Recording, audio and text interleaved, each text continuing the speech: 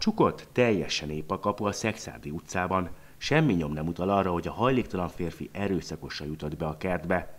Az eset fényes nappal kora délután történt, a kerítésen mászhatott be. Az idegen jelenléte az egyik szomszédnak tűnt fel, ő hívta ki a rendőröket is. Az ingatlanban senki nem lakik, ezt tudhatta meg és használhatta ki a hajléktalan férfi. A ház átvizsgálása során a padláson egy hajléktalan férfit találtak, aki a későbbi nyilatkozata során elmondta, hogy tudomása szerint ez a ház lakatlan volt, és itt próbálta magát meghúzni egy rövid időre. A férfit kollégáim elfogták, előállították, és az üggyel kapcsolatban gyanúsítottként hallgatták ki. A vallomás alapján csak melegedni akaró hajléktalan férfi a betörésért akár évekre is börtönbe mehet.